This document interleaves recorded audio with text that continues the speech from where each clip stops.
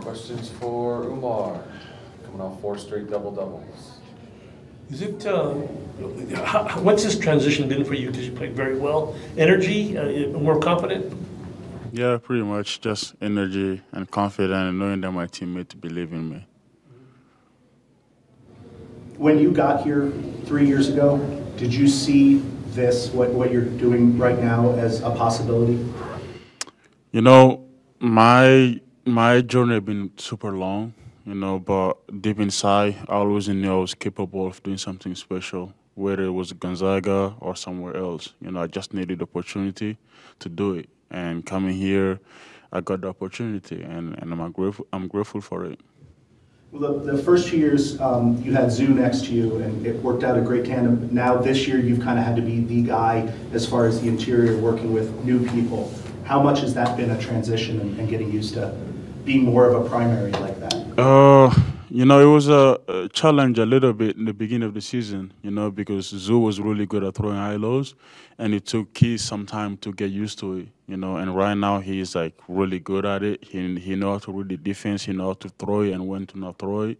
So that's making my job a little bit easier to get easy high low. And Kylan is a really good job pushing the ball, trying to look at my pointy post, which is pretty good. And now, you know, it just have to, you know, finish those. Oumar, what did you like just about the way the team handled the trip to Utah and Colorado, to be able to come away with 2 victories in 2 very tough places to win? You know, we knew it was going to be a tough road trip for us, you know, elevation and stuff like that. And also, like, we're going to a place where they never lost at home for a year, you know, so they for sure was going to be fired up to play against us. And we needed to handle it with maturity and know that we need those games more than anything, and we approach it that way. That's why we got the result that we wanted. On the backside now of that trip, you mentioned the elevation. How did you feel? How'd your body feel? What did you experience?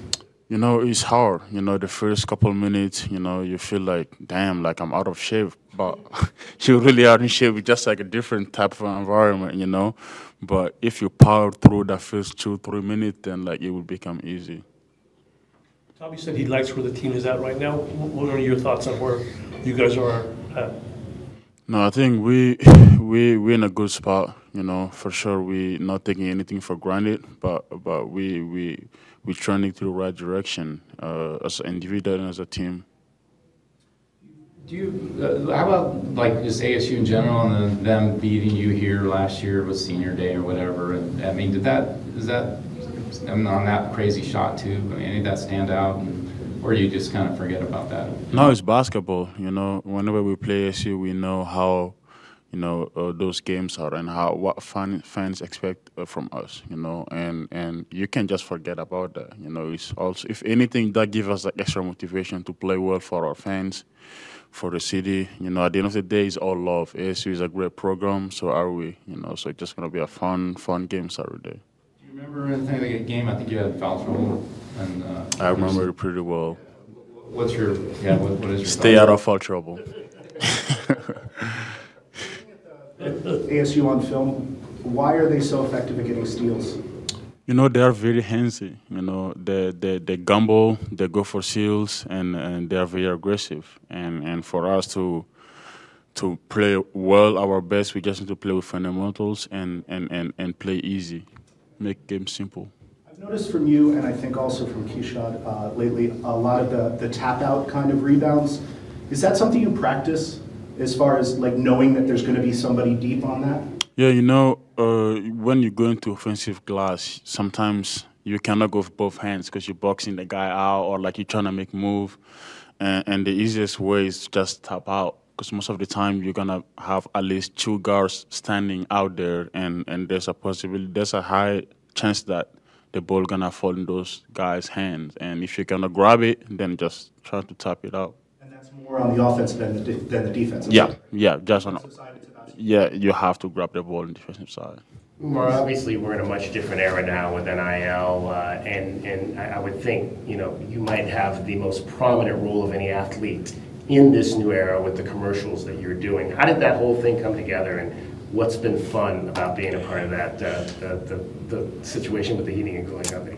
We are just grateful, you know, we are grateful for the NCAA to make this possible for our generation. And it's been a blessing to us and for everyone who's been part of it. And I'm nothing but grateful for the opportunity.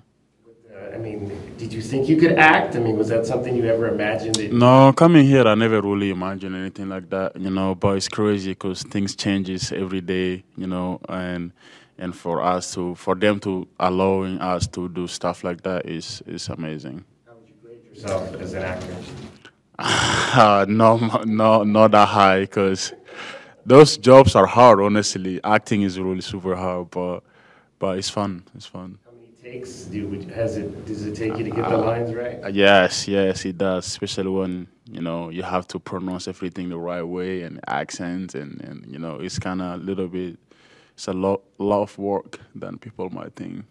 It takes longer. Oumar, you guys have embodied the spirit of this program, and you've talked about it all season long. Going into rivalry week like this, how much do you kind of embody the spirit of the fans and know that they're going to be maybe giving you a little more juice on Saturday night? You know, whenever we play home, I don't take those games for granted. You know, because we don't have many of them a year, and for us to come out play ASU Saturday, I know our fans are ready. They wish we could play today. You know, so. For us, we just, gotta come out and put on a show for them because they deserve every single bit of it, and we need to be our best on Saturday because we know for sure they're gonna be at their best. Is there a particular message about the significance of the rivalry that you or some of the other veterans have given some of the other players in the team that haven't played in this game before? I think like growing up, we all had, rivalry games, whether it's a school or like countries, and for games like that, is fun, first of all, and secondly, is even sweeter to win games like that. So I think our guys are locked in, and we'll be waiting for that game because it's gonna be a fun night on Saturday. Oumar, how much, or if anything, of the way you played lately has to do with just the time of year? It's getting to be stretch run, you want to finish on a roll, that kind of stuff. Is that added anything to what you're talking about aggression-wise? I mean, I believe you all asked Tommy this question, and he answered that. He said it's time. So I guess it's time, to be aggressive. Yeah, and I didn't know in your case too, if you consider that, you're a senior, but there's always that COVID year. Do you look at this like this is it, or do you know even what you? Bruce, I don't know. I'm just trying to play a game every day, come out, have fun with my teammate, my future. I have no idea what's gonna happen, because this is the year I'm in, so I gotta focus on this year and enjoy the time with my teammates. All right. Anything else? Good to go. Thanks. Come on, Jason.